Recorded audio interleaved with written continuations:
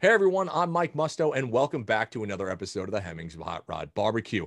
On this episode, we have Mr. Jonathan Whaley, who's the founder of an apparel company called Blacktop Yacht Club. Now, Jonathan is a super nice guy, unbelievably talented designer. So on this episode, we're going to talk about not only apparel design, but automotive design as a whole. We're going to talk about where it's been, where it's at, and more importantly, where it's going. So give us about 3 seconds, grab a tasty, frosty beverage, and we will see you very shortly.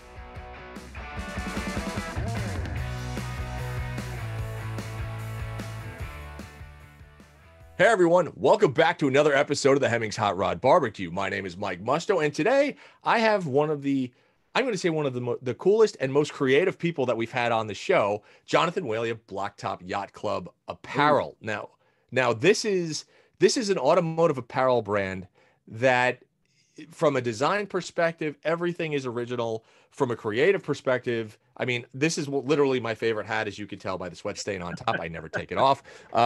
So it's like just some really great stuff. But Jonathan, thank you so much for coming on the show. Oh, no problem. We got a lot to talk about today. Oh, well, how long do I have you for? Well, let's start out by saying, how did you get into the hobby as a whole?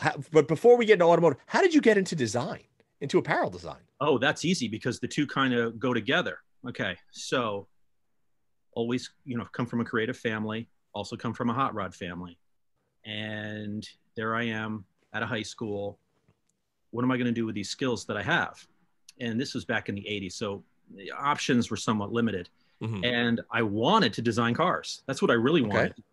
But if you can remember back to the 80s, you didn't even know if there was going to be an auto industry at all. Right. Right. So it's like, is there really much future into this? Do I really want to be designing little Locano boxes? Mm-hmm. Because really that's what, this is a crap that we're putting out then. Of course, now they're becoming more coveted, but back then it was like, these things are garbage. Right. So I said, well, okay, that really doesn't look like a very good prospect for the future. What else am I into? Well, I always like to dress cool and basically for me, it was, like cool cars, cool clothes, pretty mm-hmm. girls, guns, anything that was, all American, that kind of stuff. So I decided, well, maybe I'll try my hand at fashion. Spent 8 years in fashion school, very crazy, very difficult, very competitive, mm-hmm. Made it through. And that's really how it began as far as the fashion world is concerned. And then, 25 years later, that original thought about cars and the fashion thing that I had made a career of and made, money on, kind of came together. And that's where Blacktop Yacht Club came from. Gotcha. Yeah. And it's very true. I mean, every type of automotive culture, right? Whether you're into traditional hot rods, muscle cars, racing, exotics, they all have their own specific style to them for the most part, right? Well, you'd hope so. Unfortunately, a lot of them don't have any style at all. The style is wearing a T-shirt from a show 5 years ago that is shrunken and doesn't fit anymore, and right. some oversized cargo shorts that go down below the knees, and some Crocs with black socks. I mean, that's what a lot of these guys wear. So unfortunately, there isn't a lot of fashion or style or swag or whatever you want to call it. I'm trying to change that, obviously, and I've done it in the past. I've made a living off of creating brands for golf, mm-hmm. which is a little different because there was always a certain style to golf because it was the affluent background, and when you go to courses, certainly there's a dress code. Right. But it really started to take off in the 80s and 90s, where it was the dapper golfer. And mm-hmm. patterns started coming out. But closer to what I'm doing now is fishing. Huh. Fishermen have never been known for their style, but there's brands out there that, they focus more on gear, but it's all about the fishing lifestyle. Yeah. So I'm kind of taking the skill set that I have from doing that and bringing it into my passion, which is the automotive world. So how do you feel when you walk through a car show and you see, like you said, an old car show T-shirt, jean shorts, and a pair of white New Balance? I try to, well, by the way, New Balances are cool again, but they are cool again. But the white traditional New Balance with the grass stains on the front from those aren't mowing cool. the lawn. Yeah. I try to be kind. I mean, you know, there's the sarcastic side of me, and I mean, I don't know. Men are raised now where they really don't think much about the way they look, unfortunately. Mm-hmm. So I don't feel good. Let me put it that way. In fact, you know, I'm walking around, I'm like, boy, the task that I have ahead of me is daunting. And I'm not trying to put anybody down. I don't want people No, I to get say, it. oh, you know, like I'm above you because I'm creative and I have style and you don't. That's not where I'm coming from. I'm just coming from, you know, these guys, they spend so much money, so much time on their cars, making their cars look perfect, making their cars be an extension of who they are as a person. Mm-hmm. We all do that. I mean, cars really are an extension of who we are. Absolutely. Okay. Why don't take a little bit of that passion and put it towards your own appearance? You know, and you don't have to be a model. You don't have to be George Clooney. You don't have to be Brad Pitt. But even a pair of jeans and a white T-shirt is better than some of the comical things that people wear at car shows. And unfortunately, it's not in just the car industry. It's a cultural thing as a whole in America and across the world. That is such a great point where you've said, you know, people put so much time, effort, and money into their vehicles. And one of the things that I always look at, you know, on a vehicle are the wheels that go onto a vehicle. Oh, I love the wheels. The first thing. Yeah, absolutely. That's like the car. Yeah, it is. So I'm always amazed where you'll look at an engine compartment and it's flawless, and somebody will spend $25,000 on a paint job and the interior is perfect. And then you'll look at the wheels and you go, you just nearly right, precisely wrong. And it's like one of those things where it's kind of like a pair of shoes, right? Shoes can make or break an outfit. And if you get them right, wonderful. But if you get them wrong, oh, wow, you got them wrong. You know? I understand. And the wheels, and I give people a lot of pass on the wheels because, in my opinion, there's not that many options to choose from if you're going to be buying aftermarket wheels. You know, I've done it, especially with some of, you know, my old muscle cars and stuff like that, trying to find wheels that'll fit. It's hard. On a traditional muscle car. There's really, you know, you got the torque thrust, you got the American Racing, you got a couple other options. Sure. You know, wheel Vintiques that, you know, I'm glad that they're making different sizes in some of the traditional, you know, SS2s and SSs and things like that. But when it really comes to finding cool wheels for older cars, it's very, very difficult.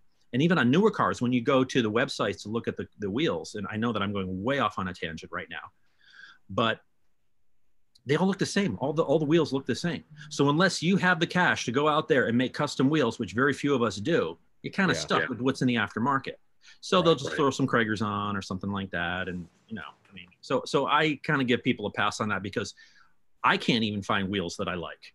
You know, I can design them, hard, but I'm not going to spend $20,000 to make custom wheels. Right. No, it's difficult. It's difficult. So as a designer, when you know, one of the things that I really love about the brand itself is that it's really grassroots. You really, I think it seems like you do, and correct me if I'm wrong, go out of the way to cater to the actual enthusiast from a grassroots level. And that, I think that's from events, from just really monitoring the hobby and what it's doing. And then really focusing on the people. And I think a lot of brands come out and they bypass that. I see that a lot in the aftermarket, right? I think a lot of the aftermarket sometimes they forget that the enthusiasts on the basic grassroots level are the ones that support the hobby as a whole. They are the most important people out there. It's great to go out and look at cars that are $300,000, $500,000, $600,000, these crazy custom builds. But I think it's the individual that's in their garage, that's wrenching on the weekends, that they're the backbone of the hobby. Oh, I agree. I mean, cars come and go. I mean, how many cars have you owned in your lifespan of being a car enthusiast? Way too many. Yeah, they definitely come and go. So when you think about it, it's about the cars, but it's more so about the people, because the people are always there, regardless of what car they're taking to the show or what they have in their garage, what they've sold, what they've bought. So yes, I've definitely focused on the people. I've spent a tremendous amount of time pressing flesh, meeting people, letting them know that there's an actual human being behind this brand. That first of all, it's not some, you know, Chinese make money kind of thing. You know, you see a lot of that crap on the internet right now. Where they just take something that they think is popular in America, they slap it on a t-shirt, digitally print it on a t-shirt, and try to sell as many as they can and then move on to the next thing. I want people to know that this is not Zazzle. This is not, you know, one of those kind of places where they just print stuff out and again, and just try to throw a wide net and try to capture and sell as many t-shirts as they possibly can. And they don't really care who buys it, what the motif is, what the t-shirt is about. They really don't care. They just want to sell t-shirts. I want them to know that, hey, I drive these cars too. You know, I have bloody knuckles just like you do. You know, I've spent more time underneath a vehicle. I don't have a lift. I spent more time underneath a vehicle than I even want to think about in the freezing cold, you know, putting oil on my hands to insulate them so that, you know, I can, you know, they don't freeze. So, I mean, I've had every pain that you've gone through. I've been abandoned on the side of the road before there were cell phones and had to walk 15 miles to the nearest phone booth to call my dad to come pick me up. I mean, I've been through it all just like you have. So I want people to know that. It's really important to me because it is about the people. It's about what we've been through collectively as a community. Yeah, so it's important to me. Where do you get a lot of your inspiration from?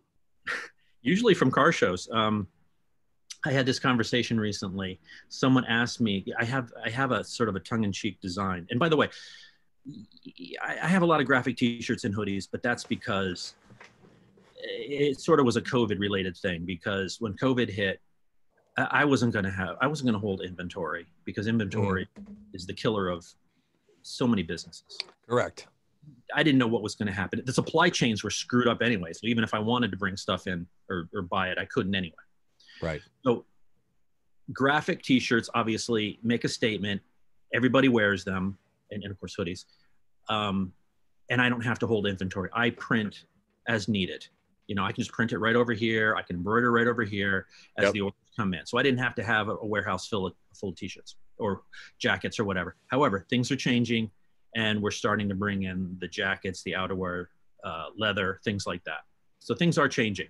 But specifically about to the t-shirts, in some of the graphic ideas, I was talking to somebody recently, and they asked me, I have this t-shirt that's Burnouts for Jesus.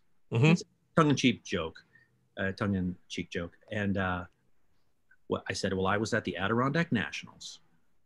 And if you're familiar with the show, there's the main street there. It's called Canada Street because it goes it goes all the way up to Canada, goes all the way up to Montreal.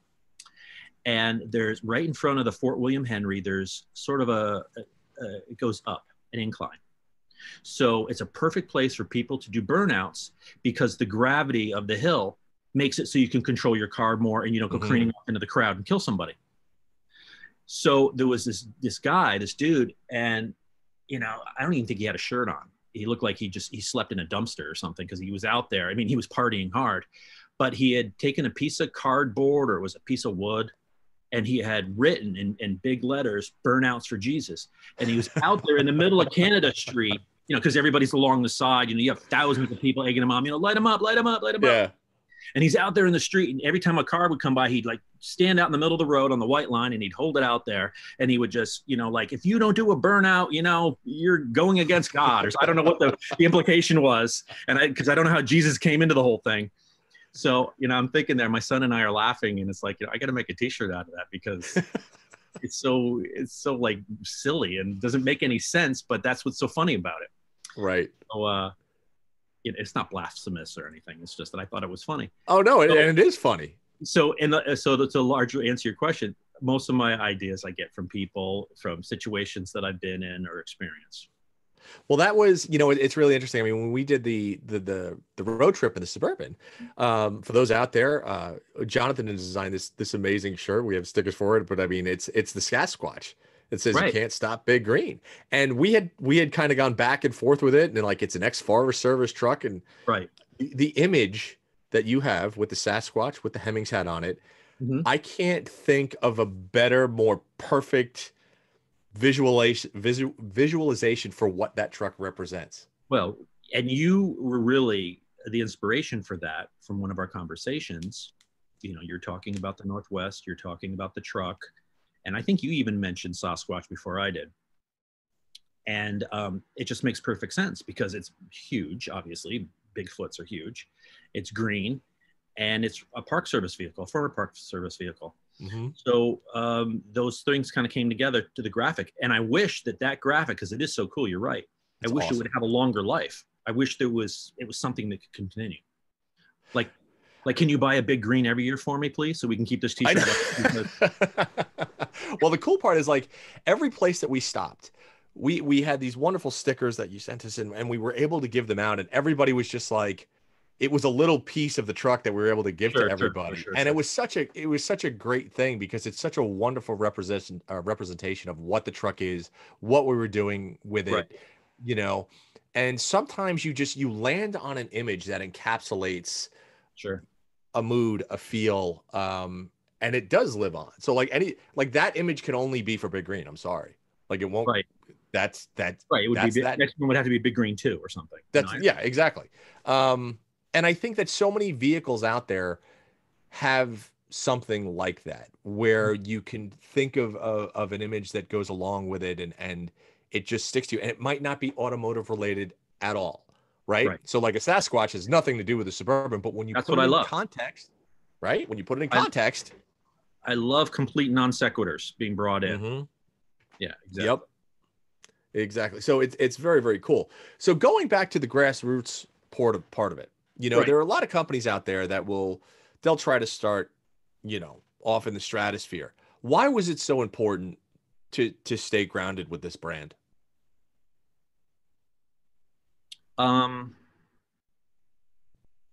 The most important thing to me was, I guess I want it to be something that transcends what the t-shirts are, what the clothes are. I wanted it to mean something more than just, hey, that's a cool t-shirt. So I guess that's part of brand building, and every successful brand has some romance to it, has authenticity to it. So the only way that I could figure to do that without buying it, like a lot of companies do, if you have a ton of money, you can market the shit out of it and you can create something that didn't exist before that. It's more of a perceived reality, but I don't have a ton of money to do that. Right. So I decided that it was really important to me that I kept it real. And that's why. Okay. So I have to ask, because one of your t-shirts has a Chrysler Crossfire on it. Oh yeah. Talk to me now. Knowing the history of the Crossfire, especially the SRT, you know, the SRT version, as it's was done in the Daimler years. The SRT6, yes. One hell of a quick little scoot that people never realize. So but you are the only person that I've ever seen put a Crossfire on a t-shirt, and I needed to ask you about why. Okay. Because I think it's cool as hell. Well, the thing is, as a creative person, as a designer, and I'm sure you're similar, because you were just talking about the van and the big green. I like things that are different. Now, always. There's nothing wrong with a 69 Camaro, but I probably will never own one just because it's not unique enough. And that's me. They're great cars. I love them. They're iconic. I got it. But anything, I like different things. I'll take a Sunbeam Tiger. I'll take a Studebaker Avanti. I'll take any kind of weird thing that you don't see out there, because I want to be the only one in town driving one. Right. So when the Crossfire first came out back in 2003, when they started advertising them, and then everything went off the rails. But when they first were coming out, there was kind of a buzz about it because of the styling. It was very Art Deco, had those real sharp lines, had the teardrop shape, and I'm a sucker for teardrop shaped car, you know, whether it's a Jaguar XKE, a 63 Corvette. I love the teardrop shape. I love the rounded back and that long hood. So when it came out, or a Porsche 911, I mean, any of that, I mean, they're all that whole silhouette I go crazy for. So when I saw it, I was like, you know, this is different, and they're only going to make 3,000 a year. That was the plan in the beginning. They ended up making more, but in the beginning, so I bought one and I loved it. And then, you know, Chrysler and Mercedes, and, you know, that divorce and all that craziness, and it became an orphan, sort of a bastard orphan. And it's a very misunderstood car. It didn't sell well, at least not here in the United States. I think it sold a little better in Europe, where they like, you know, more quirky things. But it's German engineering with American Art Deco. I mean, basically, it's the Chrysler building. Right. In a car with those six angular shapes and stuff. Right. And then it got bad press because it wasn't fast enough. It didn't have a Hemi in it. It wasn't a V8 and, all that kind of stuff. But who cares? Yeah, but it had, that engine was the same engine that was in the, if it was in the SLK. SLK AMG. Yeah. So was it the 330 horsepower or something like that? Yeah, on stock. I mean, mine is not stock. I can guarantee you that. Very few of my cars are. But yeah, it was a great foundation to build a fast car, and Sure. it handled pretty good. It handled about equal to a Porsche Boxster. It's not Which bad. is great. Yeah. So it was in good company. It was just completely misunderstood. People didn't understand it. Yeah. Well, it's interesting. Like, for those out there, some of the imagery that Jonathan has, and you could look it on your website, but there's a document that he sent me. And one of the pictures is a gentleman who's standing next to it looks like an F8 green Chrysler 300. White t-shirt, jacket over his shoulders. Yeah, that was shot down at the beach. Yep. Mm-hmm. Yeah. So a car like that. So I am a nut for the fuselage Chrysler bodies, for the C bodies. Uh-huh. One of the only cars that I ever regret selling was my 1970 Newport. I had a Newport Custom. Okay. And it's just, I look at that shape now, just this big hulking land yacht of a car. Mm-hmm. The rear quarter panel was 7 feet 2 inches long, and it was 6 feet wide, and it was just, what a presence. And I think that when you come across vehicles like that, and they kind of, they inspire you to kind of look upon things differently. Yeah.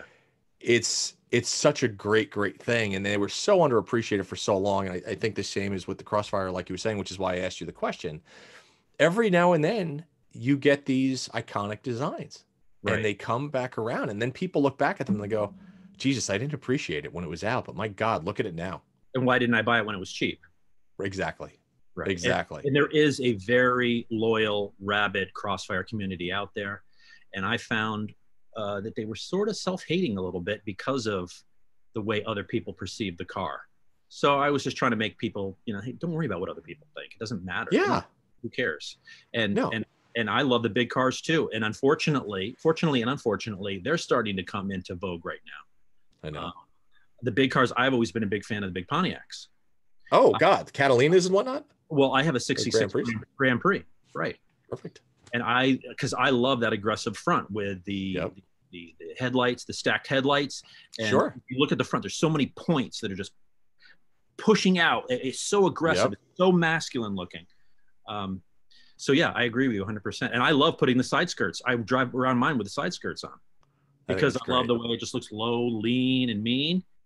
It's a late model build. It was built in October, so they ran out of 389s. So it has a 400 in it from the next year coming up, from the 67 year where everything moved to the 400. So it moves. It really does. Yeah, you know what? Pontiac is one of those brands that, so back when I used to live in Queens back in the day, I had my daily driver was a 69 Grand Prix SJ. Okay. And in 69, when that car came out, it had the longest hood of any car in the United States. Sure. And 428 under the hood, triple gold. It had a fawn top, gold leather interior, gold paint.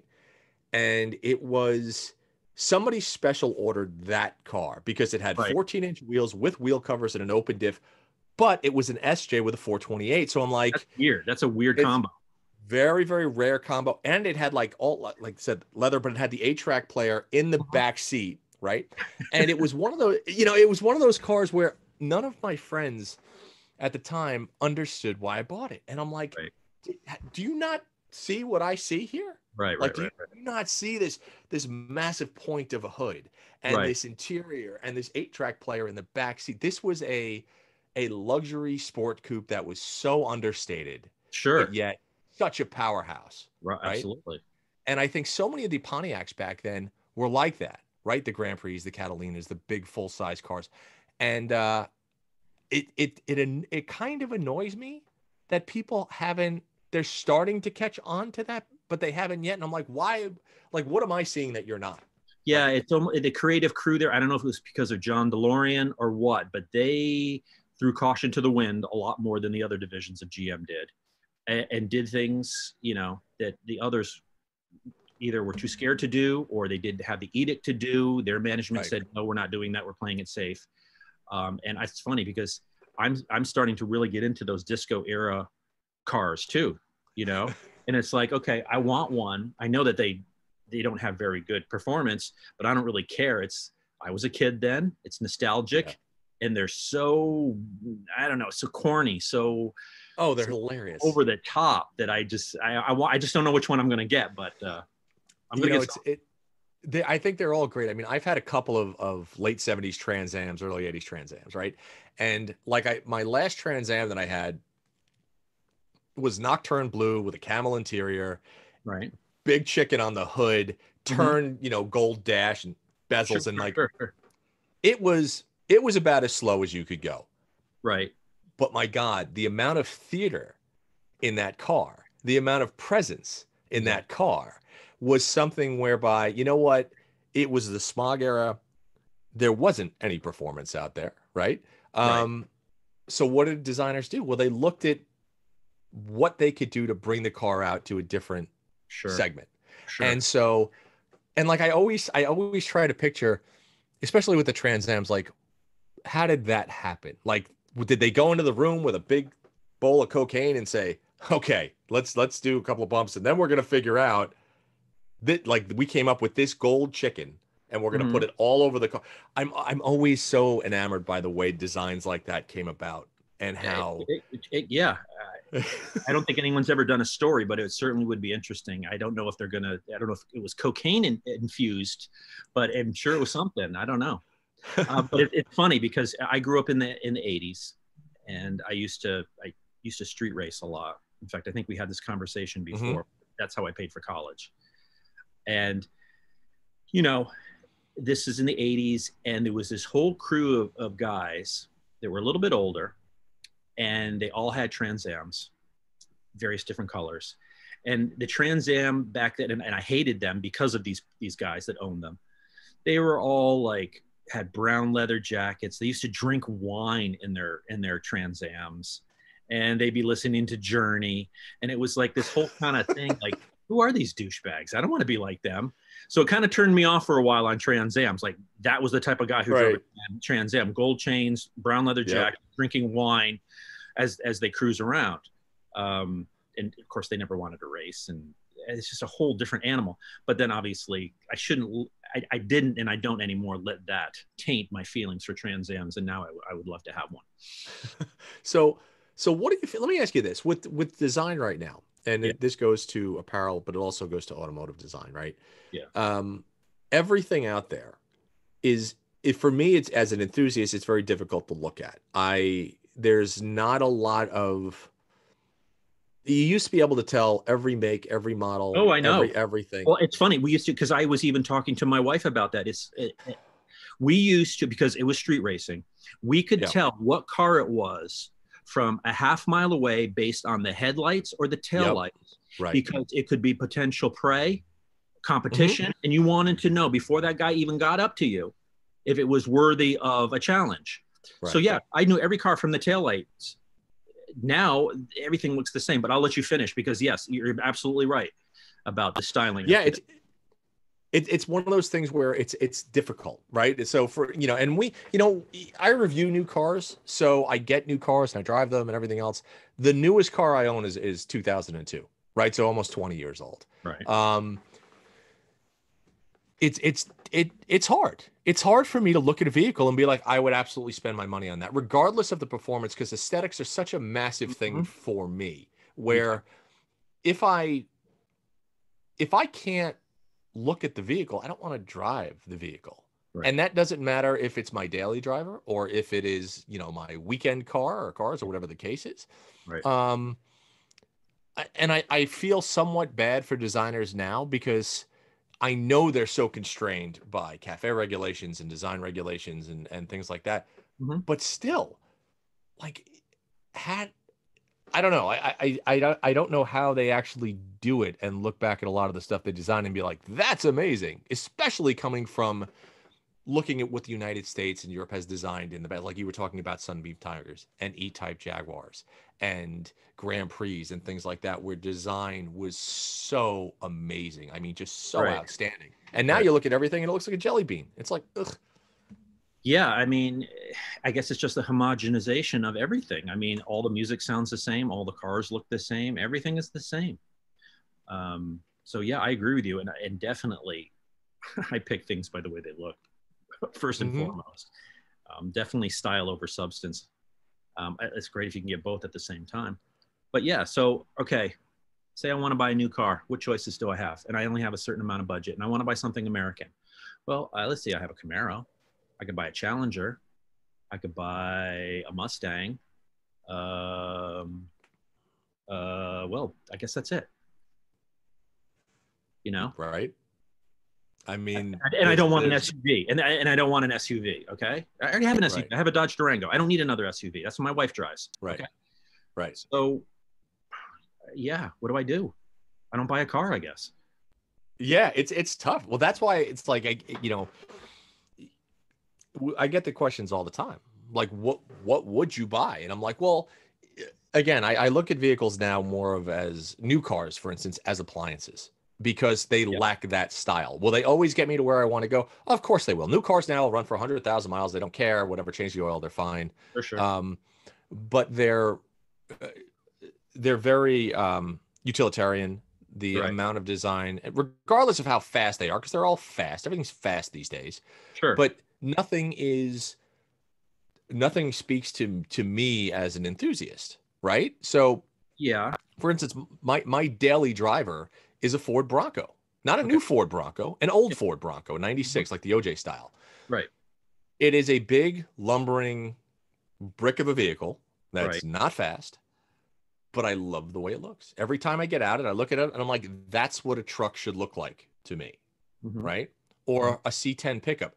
That's what a pickup truck should look like to me. Right. When I think of a sports car, I think of, you know, a 911. I think of an E-Type. I think of a 308 Ferrari, things with style, things that really have effort and creativity put behind them. Yeah. And I know the designers do as much as they can now, but it's very disheartening at times to see some of No, the I stuff that's understand. coming. Yeah, they got to get any design. They have to get past the suits and the bean counters, which is like Hadrian's Wall. It's not going to happen unless it somehow increases profit margin in some way or another. Yeah. You can't justify that, then it's not going to happen. And it's funny. I mean, I used to commute down about well, it's really about 40 miles, but depending on traffic, I'm here in Connecticut, so traffic is crazy. It could take me an hour and a half, but I was driving a 1988 Jeep Comanche pickup truck, It's great. and I would pull. It was a very affluent town I worked in, and the truck was old. I mean, it didn't look horrible, but it was old. It was showing its age. And I would pull in, and I would get more attention just because of driving that thing that people Mm-hmm. hadn't seen in so many years. And it's so cool, and it's so American, and Yep. so yeah, I know exactly what you mean. I Yep. basically drove it into the ground, and basically had to sell it because I couldn't put any more money into it. I just couldn't justify it. But yeah, I know exactly what you mean. So if you Yeah. want to stand out from the crowd, what options do you have these days? And when I said that the Camaro and the Challenger and the Mustang, they're all great cars. I love them all. I would be happy if someone gave me one. I might even buy Mm-hmm. one someday.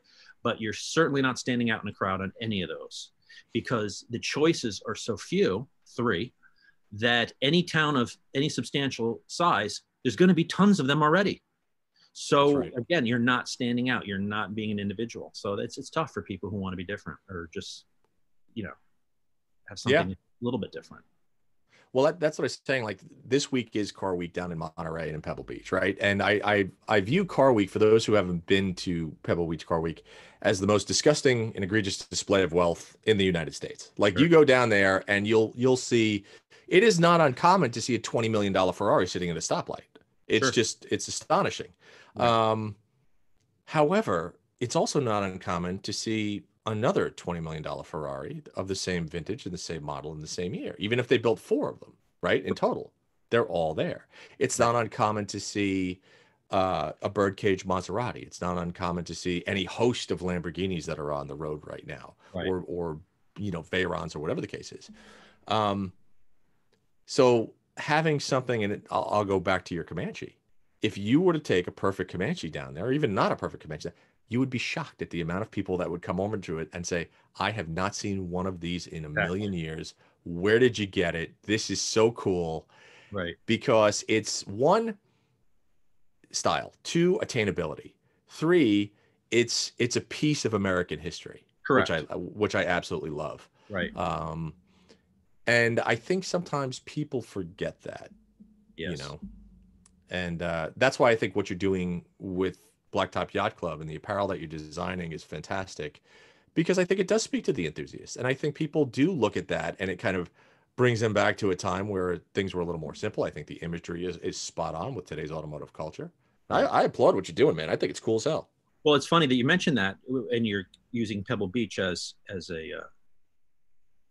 an example. I mean, again, I'm here on the Gold Coast of Connecticut, and one of the tongue-in-cheek reasons why it's the yacht club, the Blacktop Yacht Club, is because within short walking distance from where I live, there's 3 or 4 different yacht clubs, and it comes with all the things that yacht clubs represent: affluence, exclusiveness. And so it was kind of a stick in the eye of that kind of attitude of the elitism of it. And I wanted it to be, this is a yacht club for everybody that loves their car. It doesn't even matter what the car is, because that's not important. It's that you are a member, you're part of a club, you're part of a group. We're all brothers and sisters in this.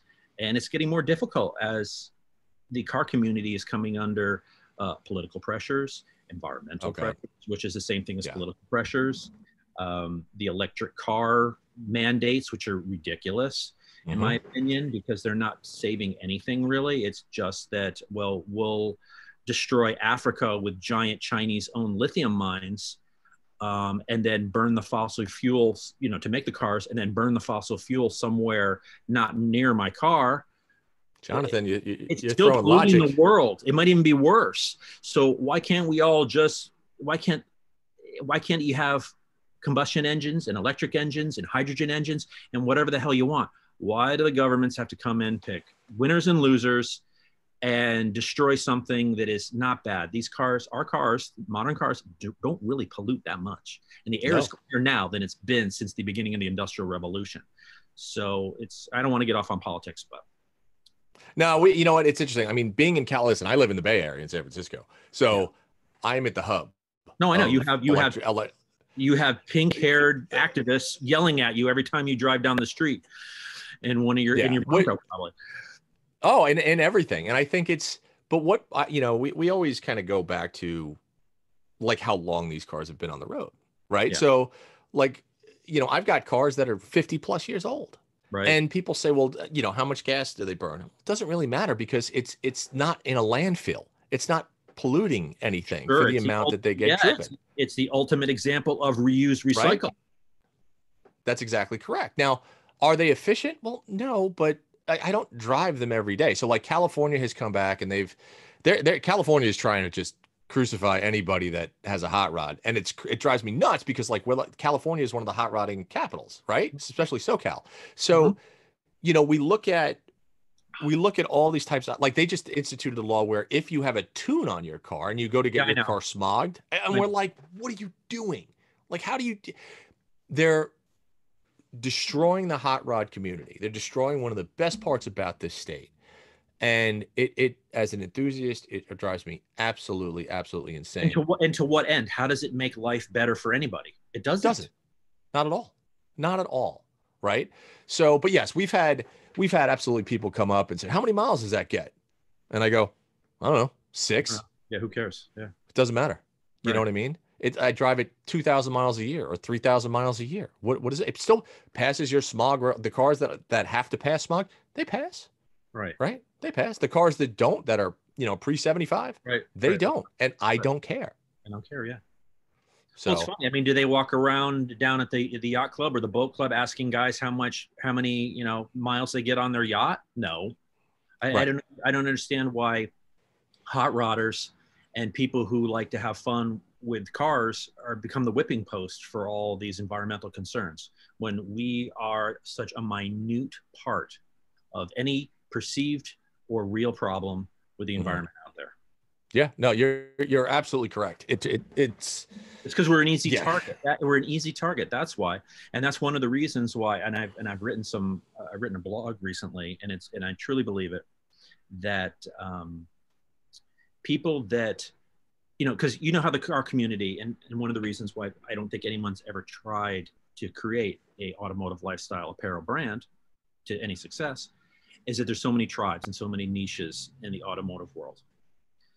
And I'm trying to get the different tribes to understand that we're all in the same boat and that we're all in jeopardy.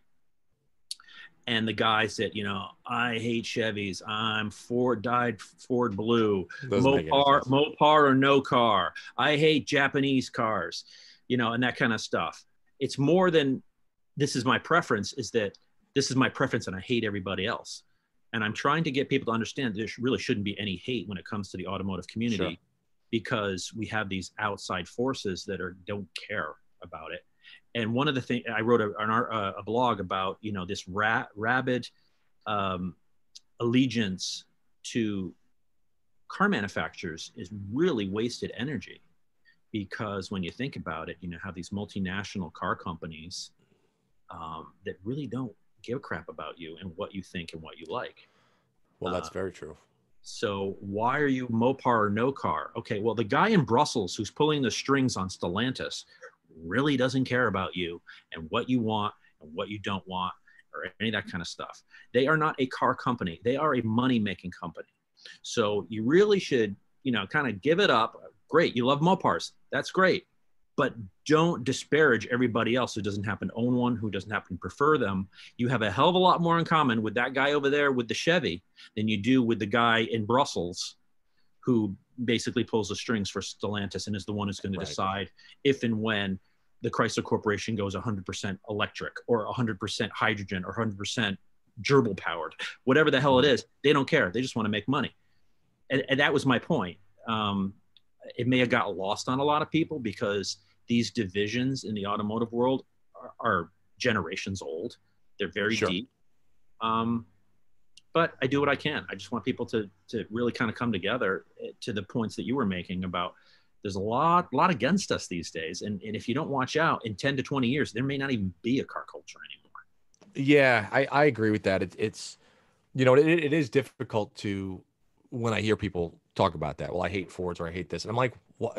And then I'll always engage and say, why? Give me a logical reason why you hate this brand. Did they do something to your family? Have you driven, has every single one you've ever driven exploded and left you on the side of the road? Right. Do you hate one of their designers personally, or one of them? Like, give me a reason. And nobody has ever given me any type of logical explanation ever.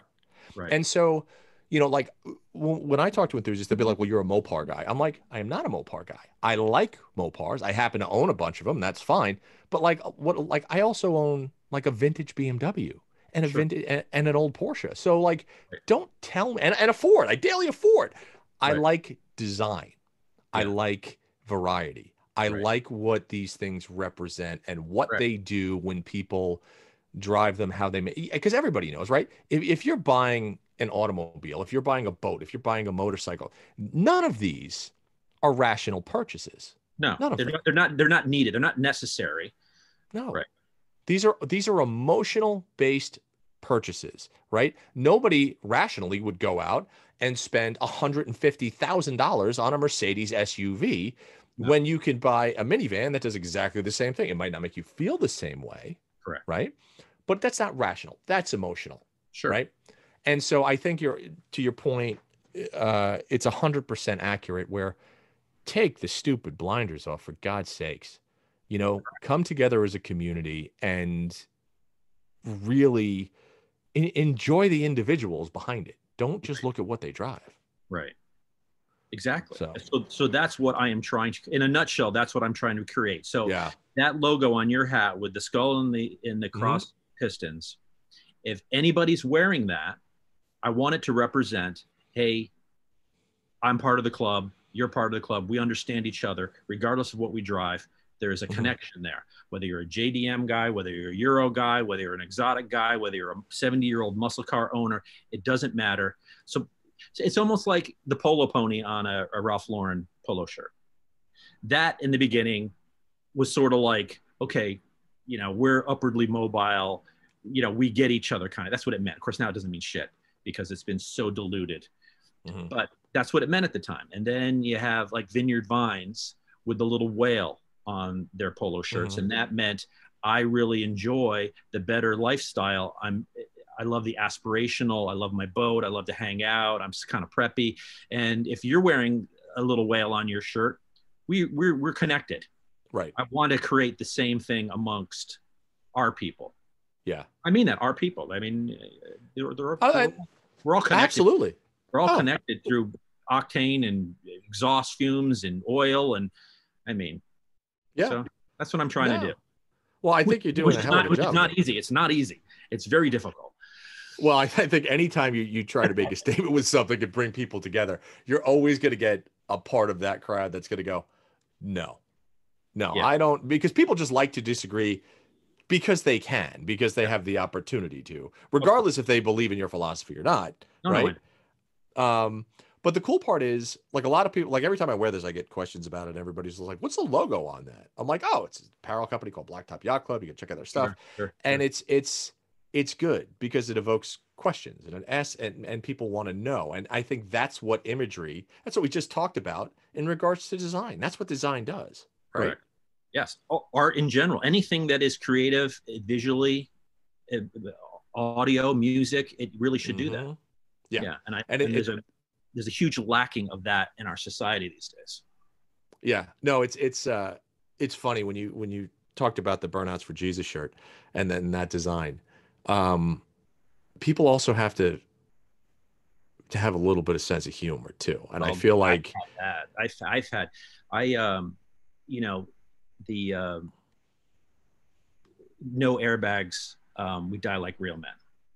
Yeah, now, I didn't come up with that saying. It's been a bumper sticker for a long time now, but I've never really seen it put on a t-shirt and put out there. Now, obviously that's gallows humor. I don't want anybody to die. Right. I'm not advocating that. But I did get some nasty responses to that. Like, I don't think that's funny since my son died in a car accident. And I'm like, I really didn't want to elicit that. I was just trying. It was just kind of funny. I mean, obviously no one wants to die, but there's something about an old car that doesn't have all the safety features in the backup camera and, you know, all that stuff. That was my only point. Right.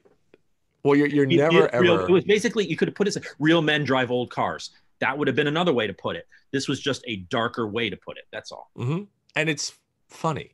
It's humor. Like, it's funny. My wife has an old Grand Wagoneer, wood paneling, the whole deal, right?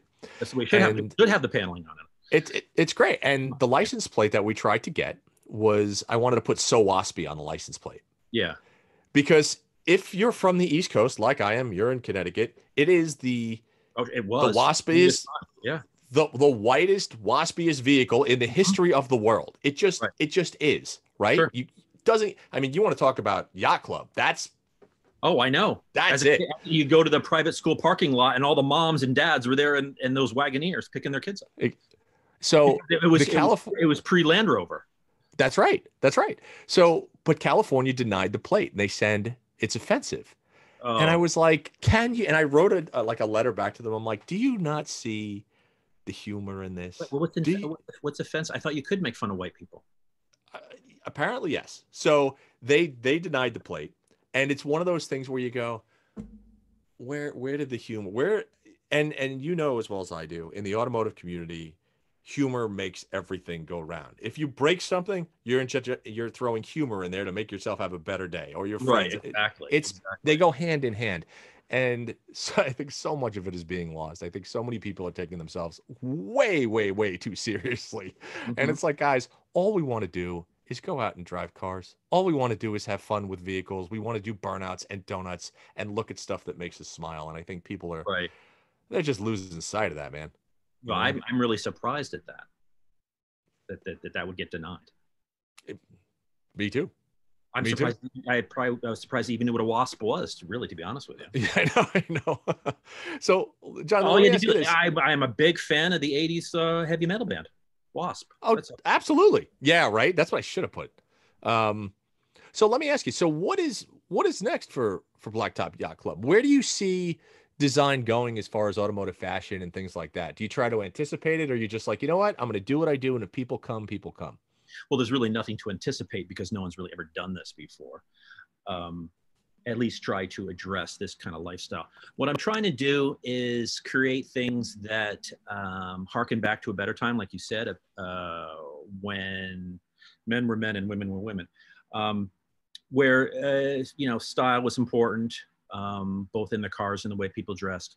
So yes, there will always be graphic T-shirts and hoodies and things like that, but now I'm going back to creating, like I said earlier, leather jackets, driving pants, things like that are more of a full collection as opposed to just being the items of graphic T-shirts and hoodies and things like that. Because I've always been a collection designer anyway, because I see all brands that I've ever worked on holistically. So it goes from the tops, bottoms, sweaters, jackets, everything. Sure. So that's where it's really going. But as far as a game plan or a blueprint, this is uncharted territory for automotive clothing. Gotcha. Okay. Well, we're coming up on an hour, which is pretty insane because that was a very quick hour. Well, you can. How long are the podcasts? So you can edit tons out, I guess. Well, we're not going to edit anything. Podcast. I mean, this is great. Good. Like I like. I mean, this is the nice part is that to come on and be able to bullshit for an hour is fantastic. I love to bullshit. You kidding me? Especially with somebody that loves design and does apparel and knows the culture. That's why I truly enjoy doing this show. It's just plain fun. It's just plain fun. Well, let me ask you this. Where can people find you? Online, social media? Where is the best place to go and check out Blacktop Yacht Club as far as the apparel, what you're doing? At this point in time, and probably forever, because I don't want to really go to any brick and mortar stores. It's an e-commerce, initiative. Okay. So it's really Blacktop, BLACKTOPYC.com. That would be the website. Okay. And then it would just be Blacktop Yacht Club on any of the social medias, whether it be Instagram or Facebook. I'm not on TikTok. Okay. That's crazy. I would hire somebody to do videos. I'm not doing videos. I got enough things going on in my world. Do they so it's e-commerce, so everybody can go on the website, look at different things that you've designed, purchase them on there. It's both men and women, and for whomever, they're great stuff. So all right, well, sir, I can't thank you enough for coming on. We're gonna have you back on, I think, shortly, because this was a lot of fun. Well, yeah, if any topic you want to talk about, because we don't even need to talk about clothes. I just like talking about different things. Even just bullshitting about old stories and anecdotes and things like that. It's just a lot of fun. Well, I think next time we have you on, I think what we're going to do is, I think you're going to pick 3 cars. I'm going to pick 3 cars of our favorites. Okay. And then we'll talk about the design aspects of them and why we actually love them. Okay. How does that sound? That's fine. That's perfect. Good. All right, sir. Well, Jonathan, again, thank you for coming on the Hot Rod Barbecue. This has been a great quick hour. My God. Mike, I'm a big fan, always have been. And I love talking to you, even when we just talk on the phone, but this is great. Good. Then we will see you again very shortly. Excellent. Jonathan, thank you again. You're welcome. Bye-bye. All right, bud. Take care. Thanks for listening, folks. And again, please subscribe to the Hot Rod Barbecue podcast. If you're on Spotify, check us out there. Subscribe to it on iTunes. And if you are going to go to YouTube, make sure you go to the Hot Rod Barbecue podcast and hit that subscribe button, and we'll come to you every week.